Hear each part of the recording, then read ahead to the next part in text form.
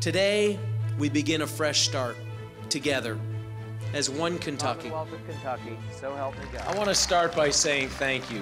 There are so many people. When we announced our candidacy back 10, 11 months ago, I put out what I called a blueprint for a better Kentucky. We talked about streamlining government. We've already begun. We talked about modernizing and simplifying our tax code. We talked about health care. And I'll tell you, we will provide true access to the healthcare system and not just lip service. We talked about school choice. This is one of 7 states where there is no competition. That is going to end. We talked about auditing the pension plans, and I will tell you, we are going to audit every single pension plan in the Commonwealth of Kentucky.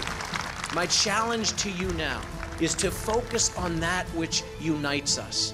Together, we will accomplish great things. Together, we will serve as a beacon to our fellow Kentuckians, and we will serve as a beacon to the rest of our nation and to the rest of our world as well. And I'll tell you, we're blessed. This is an extraordinary state. The power to stand united is within each and every one of us. This is our Kentucky. This is our opportunity. This is our ability to become the greatest version of ourselves that we could possibly be. And we will do this because we are Kentucky. Thank you, and God bless you.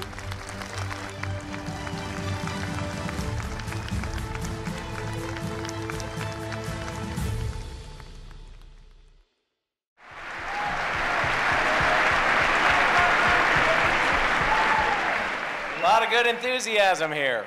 Thank you for this welcome.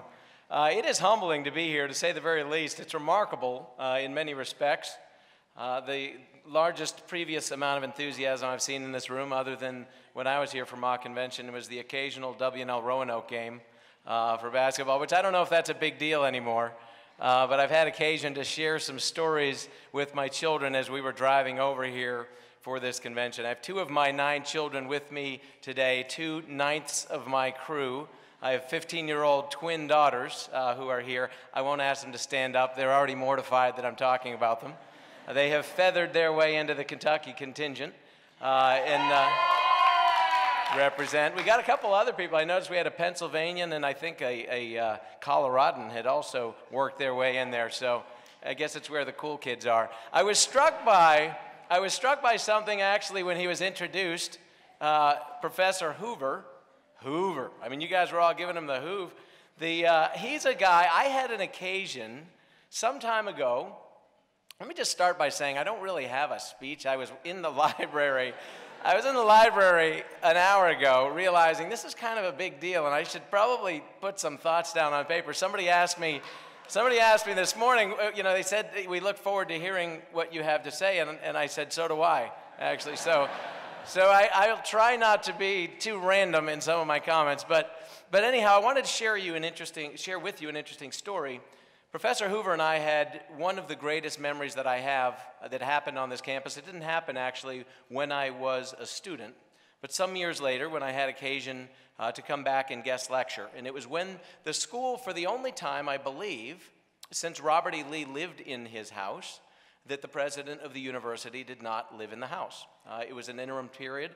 The previous president had left. The acting president had a place in town, and so the house was open.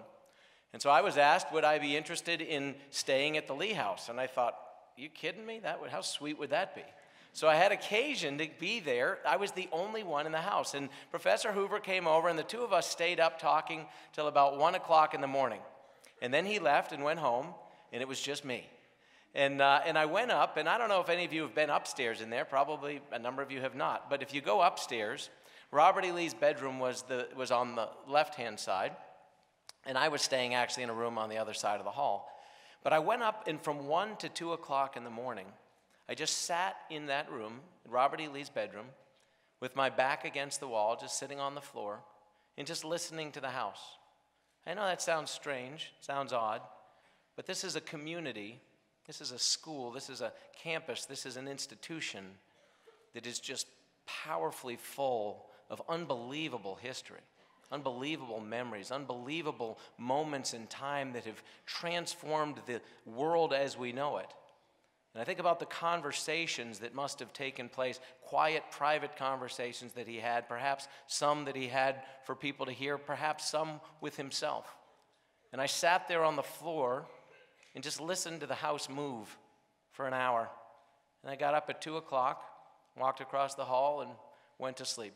One of the greatest moments of my life. I was so privileged to have that opportunity.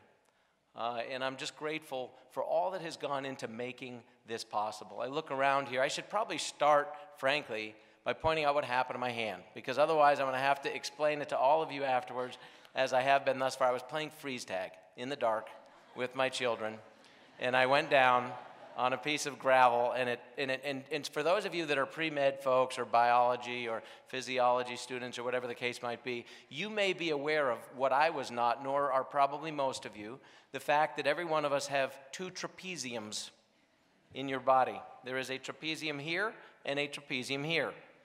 One of my trapeziums is in one piece, the other trapezium is in 3 pieces.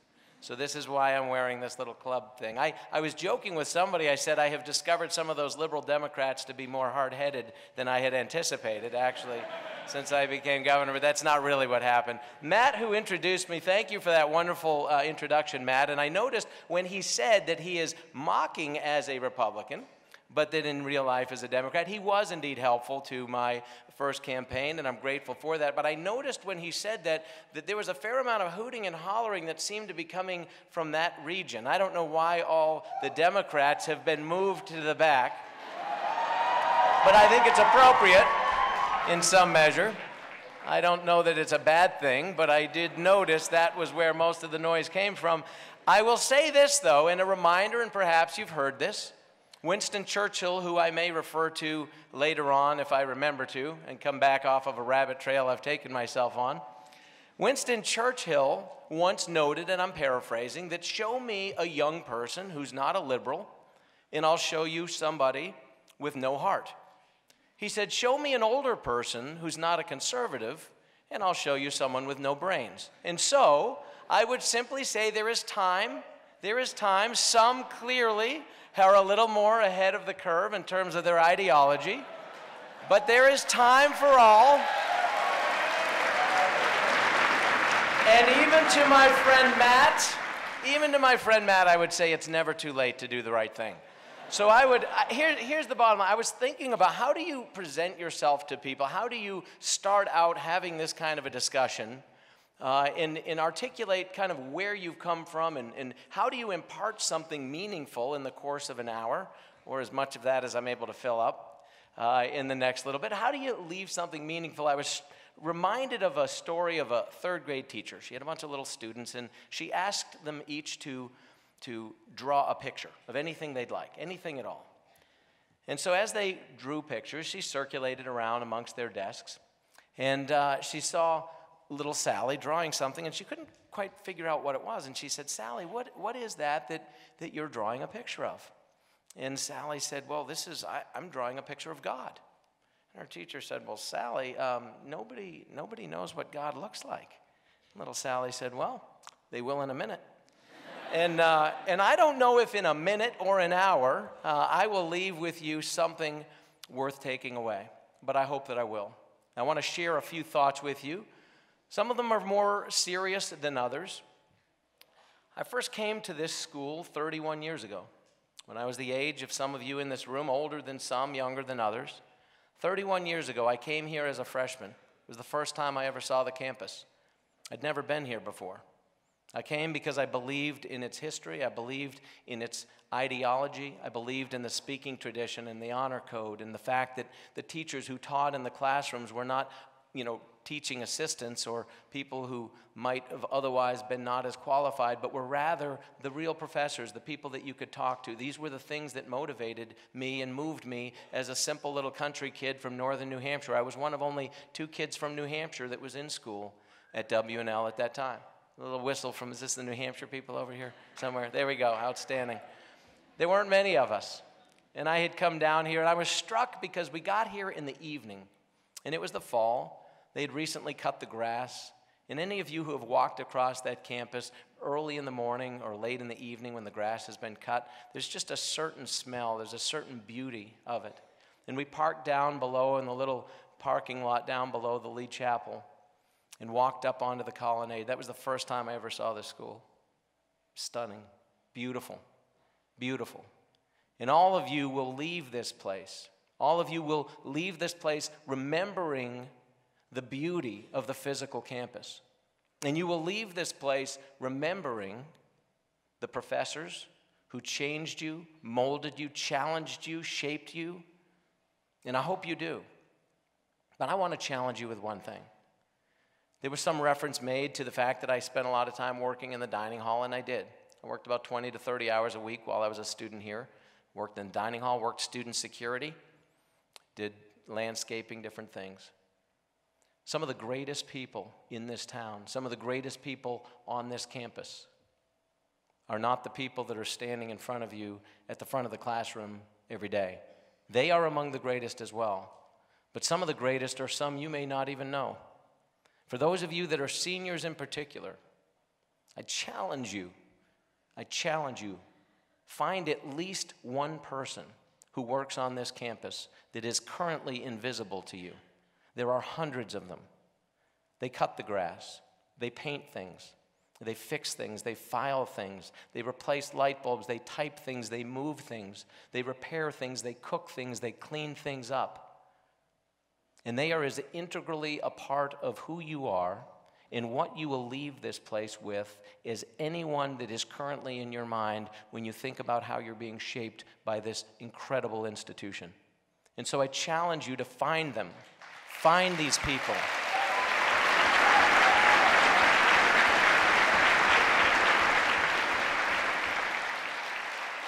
Find at least one person before you leave. Introduce yourself to them. Take the time to find their story. Take the time to find out who they are, to know how it is that they have touched students through the years, because they are shaping you as well. I'm humbled as well to be here as the governor of Kentucky because there were 3 governors from Kentucky. I don't know if this has been mentioned. I haven't heard everything that's been said. Perhaps it's known, perhaps it's not. 3 governors of Kentucky have come to Washington and Lee University in Lexington, Virginia. Did you all know that? That was news to me. The first was a fellow who came here when it was Washington College. There's now a county named after him, Crittenden. Came here when it was Washington College. The second was a fellow who was fairly well known more for his lieutenant governor, a fellow whose name is Happy Chandler and was fairly famous and infamous both in Kentucky and beyond. Ultimately became a commissioner of baseball and other things, and he was the lieutenant governor under the second W&L graduate, who was a graduate of W&L's law school. Ruby Laffoon was his name.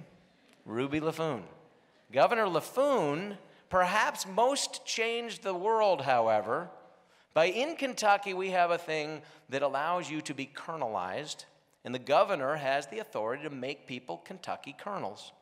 And so you can be deemed a Kentucky colonel as somebody who is emblematic of the things, the values, the principles, the willingness to be proud of and spread the word of all good things Kentucky. And the perhaps most famous Kentucky colonel of them all is one that is best known for his chicken. And that is Colonel Sanders. And it was interesting, I met a student here as I was walking in. There was a student from Japan who greeted me in Japanese. I have a degree in East Asian Studies and used to be fluent in Japanese. But in Japan, it's interesting because Colonel Sanders is known as Kentucky Oji-san. And Kentucky Oji-san sits in replica outside every Kentucky Fried Chicken, and people love to take pictures with him. But he was made a colonel by a graduate of Washington and Lee University. How about them apples?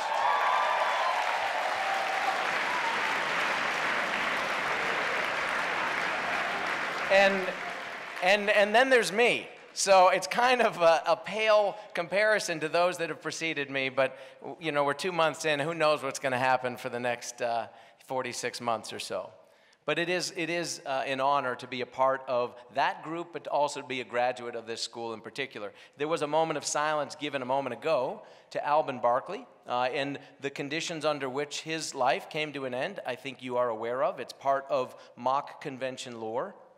I will just tell you that as the first statewide elected official from Kentucky to be here since 1956, it's a little daunting, frankly. I was talking to somebody, how do you top that, really? How do you top that, in all sincerity?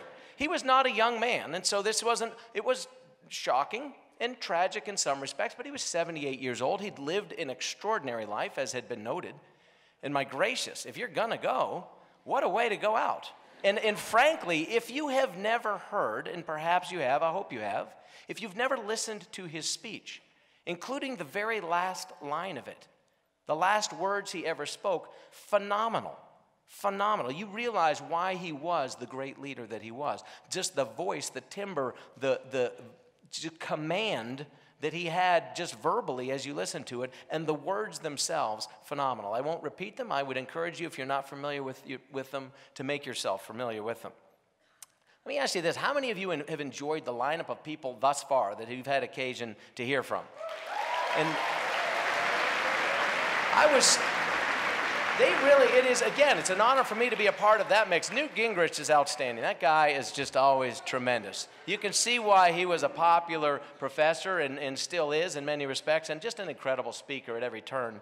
I was struck by one of the things he said about the greatness of America, though. Do you remember when he was talking about the cab drivers in New York City? You ask the first dozen cab drivers where they're from, you might find they're from 8 different countries. Indeed, America is the greatest nation on earth. While I did grow up in a simple little spot, and while I never even flew in an airplane until I was 17 years old, first time I ever flew in an airplane, I didn't have occasion to go and see much when I was young. But I've been blessed with opportunities to be in more than 20% of the countries in the world since that time. I have seen all corners of this globe. And I will tell you, regardless of what our current administration in Washington might think, this is the greatest nation in the entire world. It really is.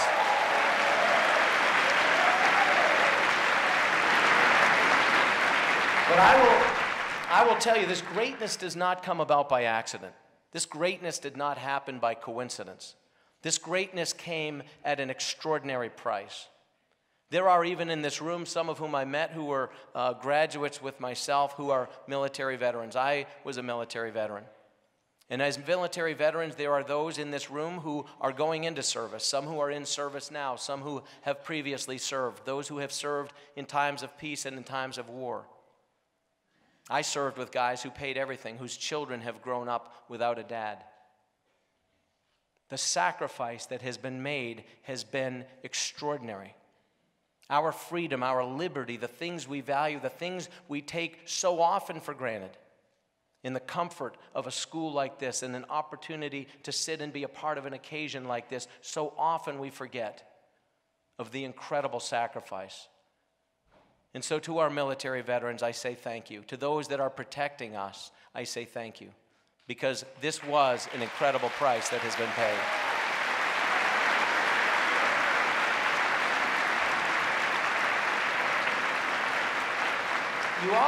You often hear people talk about the origins of this country, and indeed we hear it said that this is a government of and by and for the people.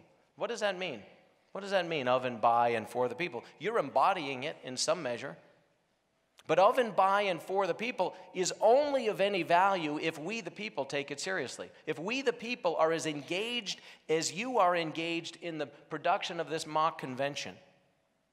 It is pathetic to me. It's embarrassing, frankly, and it saddens me when I think of the sacrifice that has been made, how anemic the turnout is in elections. People don't vote. Why don't they vote? They don't vote because they don't care. Why don't they care? They don't care because they've become jaded and they've become cynical and because they've become soft. The underbelly of America is becoming soft. We've become apathetic. And the greatest demise of any culture from the dawn of time has been apathy. The underbelly becomes soft. People stop caring. And the very things that in this case make us the greatest nation on earth are the most at risk. Our founding fathers pledged their lives, their fortunes, and their sacred honors. That wasn't a campaign slogan. That wasn't a bumper sticker. They meant it. Every one of them gave some or all of those things, their lives, their fortunes, and their sacred honors. I want to leave you with an acronym for something. I'm often asked to kind of how, if you had to describe success in some measure, how do you accomplish the things you might pursue? In this room, there are any number of talented young people who are going to go on to any number of different careers. I want to leave you with a 4-letter acronym of just something to take away my 2 cents worth on things that I think will hold you in good stead if you were to follow them. Now, there's 4 letters. HITS. People talk a lot about getting singles and doubles. I'm just singles and doubles. Just got to get on base. Just make small incremental strides. Those are HITS. HITS. Follow along closely, though, because if you get them out of order, it could come up with a very different analogy and that, acronym, and that's not good. So stay with me. The first one, H, humility. Stay humble. One of the best lines I've ever heard, Golda Meir, who was the 4th prime minister of Israel, was once meeting with a dignitary, and I don't even remember who it was. And apparently this particular fellow was a little full of himself, and she looked at him and she said, listen, don't be so humble. You're not that great. And you think about it, be humble. Humility is something that the world needs more of. And it's not a false sense of humility. Be humble because, truth be told, none of us are that great. We're not. You're not that great. I'm not that great. We're all individuals. We've all started out the same way. Some of us have been given better opportunities. But stay humble. When I took my oath of office a couple of months ago, the Bible that I took my oath of office on was opened to Micah 6:8. Some of you may be familiar with that. It's a passage that says, what is it that God demands of us? What is it that God asks of us? And it is to do justly, to love mercy, and to walk humbly with our God. This is what is demanded of us. Please, I beg of you, don't ever think that you are the reason for all the blessings that you will have. They transcend you. They transcend you in both human form and otherwise. We are blessed on this nation and in this time in the history of the world for many reasons beyond our control. Please don't ever think it's all because of what you personally have done, no matter how hard you might have worked. Be humble. Humility is a powerful thing. I want to talk about I. I is integrity. I've had occasion to guest lecture here. I often joke with students that it's more than ironic that I've ever come back here to guest lecture. I didn't light this place up academically, I'll tell you that. I did graduate. I did even make dean's list sometimes, but not consistently. Now, I mean, I couldn't even get in here now, let's be honest about it. But that said, clearly there's some path for people like me. I will say this, though. I've often started out these classes when speaking by asking young people, what is the most important characteristic? If you had to single out a single trait, a single characteristic that would bode you well in life, that would do well by you no matter what it was that you decided to pursue. And invariably, people answer a number of things, but only twice in all the times that I've done it here and at other schools around the country has anybody ever come up with the word that I'm looking for, which is the one that I just shared with you. It's integrity. Doesn't matter what you want to do. People don't work with you. People don't buy from you. People don't seek your services volitionally if they have a choice, if they don't trust you. And the cornerstone of trust is integrity. Without integrity, there is no trust. Without trust, there is no relationship. Be men and women of integrity. Take the honor code with you. Be proud of it. Make it an integral part of your lives. Integrity is something that is not easily replaced. Once you've lost it, let your word be your bond at every turn. I'm grateful to have been raised with that understanding. I've done the best I can in my life to honor the way in which I was raised. Integrity is important. Humility and integrity. The T is tenacity. Be tenacious. There was a comment made in the introduction about my first foray into politics. I didn't study political science. I didn't take a single political science class in my life. While I've always been intrigued by many things, I think it was noted that I'm intellectually curious, and that's true enough. I've always read, and I'm intellectually curious, I suppose. And I've always been intrigued by the world of politics, more just because of my frustration with it, I think, than anything else. But I've followed along. I've always voted. I've always been engaged. I've always been as conversant as the next person, and maybe then some. But I've never aspired to be a politically elected person. I never had aspired to find myself out in the public forum in a situation such as this. And yet, there's a time and a place to stand up. The first time that I came forward, I ran against the Senate Minority Leader of the United States. There were people who said, well, you're just trying to be opportunistic. Really? What opportunity would that be? Sticking your head in a $20 million buzzsaw, which is what happened. I mean, literally, I was an anonymous guy minding my own business. $20 million later, I was the scourge of the earth and the son of Damien. And it was literally, and that's what happens. But understand that I didn't go in unmindful of that. I went in fully aware of the fact that no Senate leader, minority leader, majority leader, whip, no leader in the Senate in the history of American politics had ever lost a primary, ever. Never. In fact, no such leader had ever gotten less than 75% of the vote in a primary. So I had no delusion that this was going to somehow be easy or simple or even a given. So you would say, why would you do that? I did it because sometimes it's important to rattle the cage. Sometimes it's important to challenge the status quo. Sometimes it's important to create the kind of dialogue we're seeing a lot of in 2016, and no matter what you think about it, it's healthy, it's cathartic, it's good. Be tenacious. Be the people who are willing to step forward. In this gubernatorial race, there were 3 good people. I knew all of them. I had met with each of them multiple times. I knew them well, and every one of them would have been a better alternative than the likely nominee on the other side who became the nominee, who was our state's attorney general. It wasn't because there was anything inherently wrong with each of them individually, but when you run for office, and this is something that I think those of you who do study politics understand, you've got to do 3 things. You first of all have to win a primary, you have to win a general, and then you have to do the job. And if I had been convinced that the other 3 individuals could have indeed done all 3, it was possible. I wasn't convinced of it. And I knew for a fact I did not want somebody that was likely to be coming from the other side to take our state forward, because we can't afford to have continued down the wrong path. It takes a certain amount of tenacity to jump into a race where you're frankly the last guy in. I signed up I filed 2 hours before the deadline, much to the dismay of many. The interesting thing is, during the course of the race, literally not one single statewide elected official or even member of our state house or member of our state senate, not one single elected official at that level ever endorsed me or supported me in the primary. Not one. We won that election by 83 votes. There's 120 counties. There were hundreds of thousands of votes cast, 83 votes. It was the closest election in the history of Kentucky, one of the closest in a statewide race in the history of America. And again, it wasn't because I was that special. It really wasn't. Things sometimes happen for a reason. I'm not sure that I believe in coincidence. I really don't. And in fact, it's interesting that this was as a result of, I think, in some measure, putting things out there that people say, you can't talk that way, you can't say this, you can't talk about those things. That will offend people. It'll cost you votes. Stop being sheep.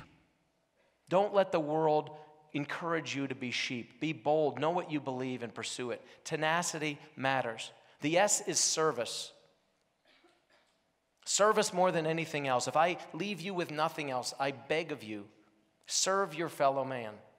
Serve others before you serve yourself.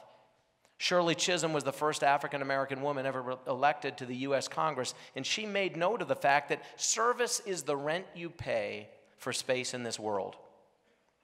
And I believe that has actually been attributed to other people as well, most often to her. But it's a powerful statement. Every one of us is taking space in this world. What are we doing with it? What is the price that we're paying for it? There's, in the Middle East, 2 little bodies of water. They're separated by less than 65 miles. They're both fed by the same tributary. The Jordan River feeds into both of them. They're similar in size. They're really more the size of large lakes, but they're seas. One of them has a vibrancy around it. One of them has people building homes around the edges, children splashing in the water, an abundance of fish, trees that are growing, water that's being taken out of there to irrigate surrounding agricultural lands. Less than 65 miles away is another sea fed by the very same Jordan River. There's nothing around the edges. It's the Dead Sea. What's the difference? The Sea of Galilee has an outlet. The Sea of Galilee takes water in, but it sends water out. The Dead Sea only takes water in. You all are sucking in an extraordinary gift by being students at Washington and Lee University, by being blessed to be a part of the families that you're a part of, to be members of the greatest nation, to be citizens of America at this time in history. You are receiving things that 99% of people who have ever lived plus have never even imagined, let alone will have any chance to appreciate. Don't keep it to yourselves. Don't suck it in and fail to give it back. There's a huge difference between those who take only for themselves and those who serve. For those of you who will have children, for those of you in this room who do have children, and there's many up on this balcony above us, some of your children are down here. Greatest gift you can give your children is to serve other people with them. Serve other people. Don't just encourage them to get service hours. Don't just send them on service trips. Serve with them. Do things where there is nothing in it for you, where you have nothing to gain, arguably something to lose. It might be dangerous. It might be dirty. It might be tiresome. Do it. It's the greatest gift you can give your child. It is what they will remember. It's what you will remember. And for those of you who don't have children but might someday, take that with you. Serve other people. All these things we talked about, humility, integrity, tenacity, service, they're important. But I'll tell you, so too is enthusiasm. Ralph Waldo Emerson once noted that nothing great is ever achieved without enthusiasm. So I encourage you, be enthusiastic in what you do. Be the person who has the great attitude. Nobody likes the person who sucks everybody down. You know who they are. Some of them are in your dorm, some of them are in your house, some of them are in your class, some of them carpool with you at times, much to your dismay. These are the kind of, you know who these people are. Don't be that person. Don't be them. Be the person who's enthusiastic. Be the person who truly inspires other people, who brings out the greatness in other people. I've read through, there's not one up here, but I was given earlier a copy of the platform that you all have put together. It's extraordinary. And Pascal and others who have put that together, my hat's off to you. Extraordinary document. For all of those of you who worked on that, thank you for that. I've not had a chance to read it as thoroughly as I would like, but as I read through it, I was struck by how all-encompassing it is, how it speaks to the very core principles that we're talking about. Let me ask you a question. Do you believe that? How many of you have read this document? How many of you have read this platform? Not many hands going up here. It's a little disappointing. You people need to get busy. Read it. How many of you are familiar, at least, with some of the things that are in there because you worked on some of them? There's at least one. Outstanding. Oh, yeah, indeed, mister. How many of you, whether you believe it or not, how many of you are willing to fight for those principles? How many of you are, are you really? How many of you are willing to fight for those principles? For liberty, for freedom, for the pursuit of happiness, for life, liberty, and the pursuit of the happiness, the very inalienable rights that were endowed within us by our Creator. The government didn't give us these rights. Government did not give us these rights.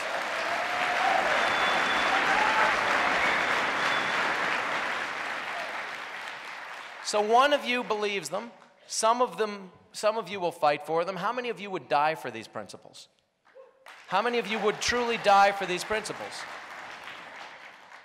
Every one of you is in here. Your parents that are up here and other adults that are here, our generation is the first generation leaving you all in worse condition financially, morally, educationally, and otherwise than, frankly, we were left with.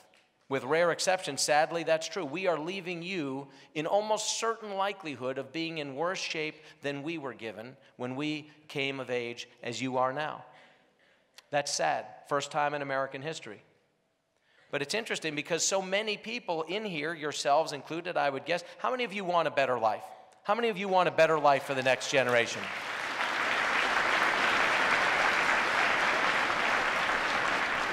My question to you, how badly do you want it?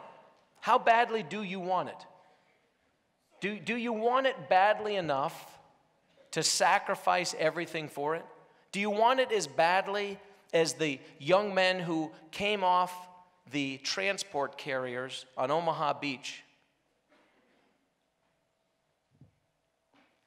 They knew they weren't going to get 10 feet up that beach, and most of them didn't. They stepped over the bodies of their friends, on the bodies of their friends.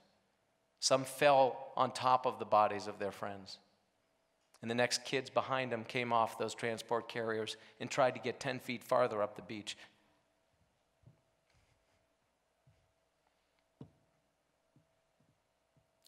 Do you want it that badly? Do you want it as badly as the men who were in Valley Forge in the winter of 1776? If they were lucky enough to even have shoes, they ate those shoes in order to keep from starving to death. Do you want it that badly? Because if you don't want it that badly, your generation, my generation, if we don't want it that badly, we don't deserve a better America. We don't. Because how outrageous would it be that we assume that a better America will come to us without any level of sacrifice from us? That those who preceded us sacrificed in ways we can't, for the most of us, even imagine. Nor will we ever be expected to give in such a sacrificial way, and yet we are the beneficiaries of it. We are the ones who are blessed to live at this time and place in this nation as a result of that sacrifice. How dare we expect to have a better life and a better future if we're not willing to make sacrifice to make it happen? So what degree of sacrifice are you willing to make? What degree of sacrifice will each and every one of you make now, in the days that follow now, in the years that follow now? What sacrifice are you willing to make? Because sacrifice will be demanded of you, some more than others, but it will be demanded of you. My high school yearbook quote was by it was by actually Henry Wadsworth Longfellow. And it was a longer poem that is a part of, but the line that I put in my high school yearbook quote was, "Lives of all great men remind us we can make our lives sublime, and in passing leave behind us footsteps on the sands of time." What footsteps are you leaving? Whose footsteps are you following? How will history remember you? Who are you going to be when you leave this school? Who are you going to be when you're out there and the pressure is on and the easy thing is the wrong thing? Who will you be? What footsteps will you lay down for those that follow you? I want to share something with you. Give me a moment to pull it up. This may be hard for me to share with you. I wasn't sure I was going to. This was something written by a teenager, 17 years old. "You hold the only peace that can fill the deepest hole. But how do I get it? You said, 'Ask and you shall receive.' I am asking, and I know that you will give it to me. Every week you bless me so much and teach me lessons after lessons. I know that once again you are showing me your love. I can't fathom how much you feel when one of your children suffers, but I've had a glimpse of your heartache. As a new week approaches, my dangerous prayer is that you'll place broken-hearted people in my path and fill me with you so that I can let your love heal their pain." That was written by a 17-year-old girl. Those are the last words she ever wrote.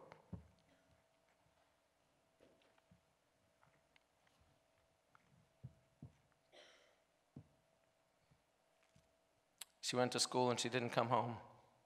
She was a senior in high school. She came to this campus with me. She was my oldest daughter. You don't know how much time you have. No one knows how much time you have. What are you doing with the time you have? What footsteps are you laying down? Whose footsteps are you following? The trajectory of the world will change because of you, for better or for worse, or for nothing. History often remembers Winston Churchill, the man we mentioned earlier, as being the Lion of England. He once said, and again I'm paraphrasing him, when he often would hear people saying that he was the Lion of England, I think it bothered him a little bit, even though he wasn't exactly a humble man. He was an incredible man. He had pride, but frankly, many successful people do. But he did seem to be bothered by that moniker.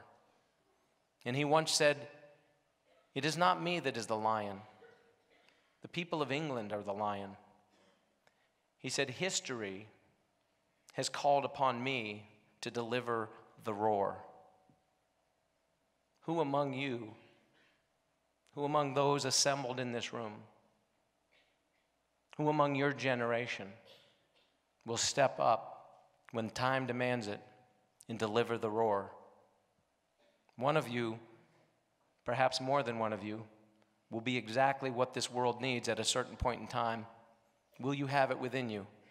Will you have followed footsteps? Will you have lived your life? Will you have been intentional enough to be in a position to deliver the roar when the roar is demanded of you? We don't live in a stable world, geopolitically and otherwise. This is a tenuous time. And yet we're blessed beyond measure, and yet we hardly know it. Who among you will deliver that roar? I want to close by sharing with you one of the most poignant lessons I ever learned.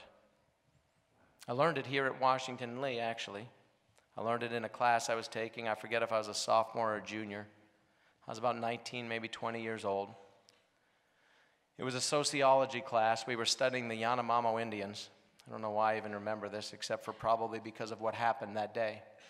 And this was an indigenous tribe in the Amazon River jungle. Perhaps some of you have taken that same class. Maybe it's still offered.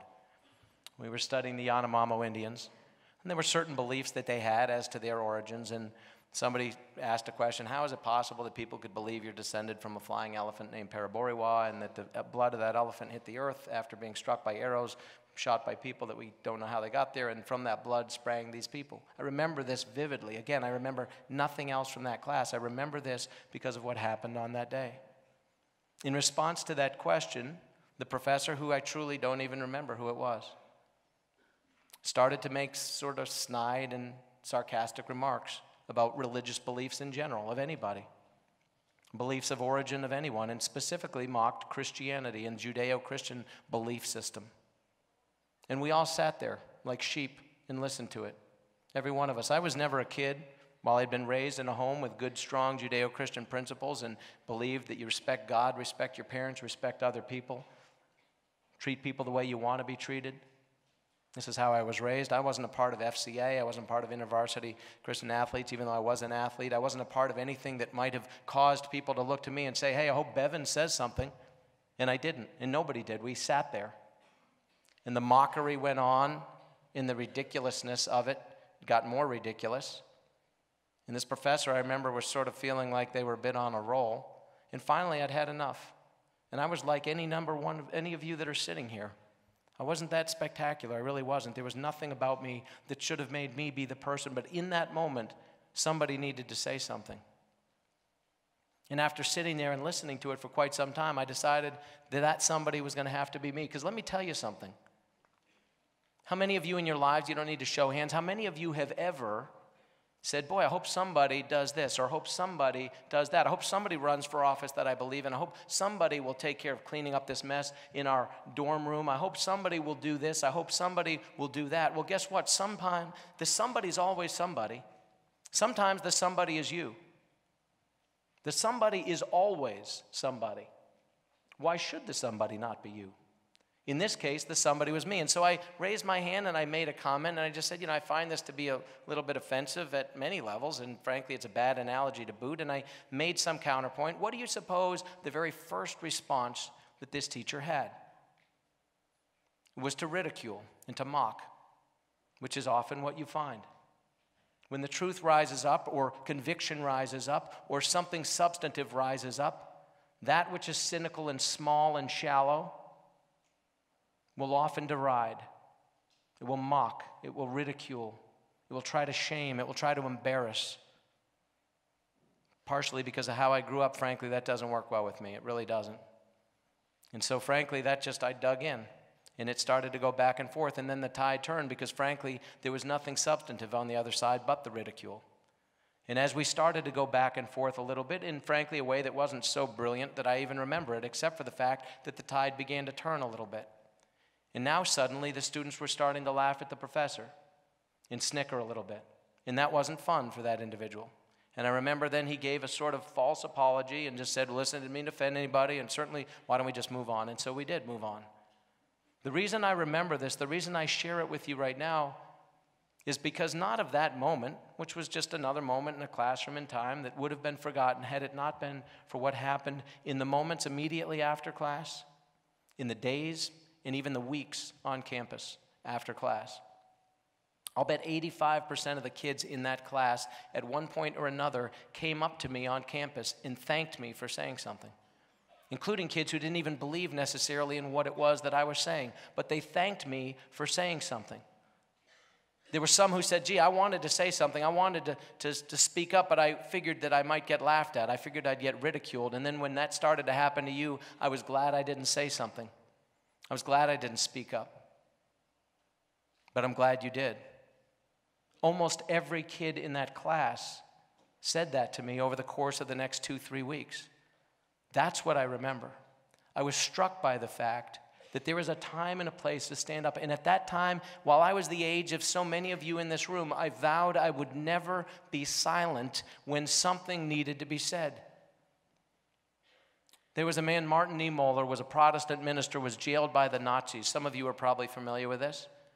He was held in a Nazi prison camp. Afterwards, he lived through that, and afterwards he was asked about his experience, how it was that he as a Protestant came to be imprisoned there.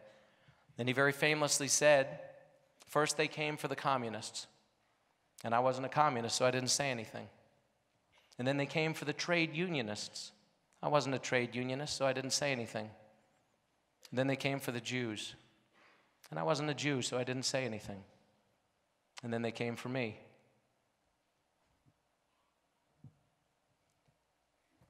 And there was nobody to speak for me. Speak up. Don't be sheep. The world needs shepherds like they have never needed shepherds before. The world needs you to have a sense of seriousness, and a sense of conviction, and a sense of courage, the likes of which is rarely been exemplified in the history of the world. It has been. We know who those people are. Be those people. Step up like you've never stepped up. If you've ever cared, care now. If you've ever been invested, be invested now. If you've ever paid attention, pay attention now. The world needs you like it has never needed courage and conviction before. Do not be a sheep. You are a room full of shepherds. Get out there and lead people. Lead people with courage and conviction. I pray for my children for two things, two very specific things. It's something I pray for with them when I'm with them and when I'm not with them. I've prayed it silently, I've prayed it with them out loud. It's what I pray for each and every one of you at the same time. I pray that they will have wisdom, because we live in a screwy world. We live in a mixed up world. We live in a world where increasingly for your generation, we're telling you that in is out and up is down and right is wrong. There is absolute right and wrong. It is not all relative. It's one of the greatest lies that has been perpetrated upon mankind and upon your generation in particular. There is absolute right and wrong. I pray that they will have the wisdom to know what is right, what is the right thing to do in every circumstance. But I also pray that they will have some second thing, and that is courage. Because there's a lot of people who know the right thing to do. There's a lot of people who know what the right thing is to do, but they lack the conviction and the courage to do it. And so my prayer for each and every one of you, those that will have the luxury and the blessing and the joy of spending years yet to come on this campus, and those of you who will, in a matter of months, be leaving here and going out into the real world, I pray for each of you that you will have wisdom, that you will know the right thing to do, and that you will have the courage to do it, because the world needs you. Be the shepherds. God bless you, and thank you for this opportunity.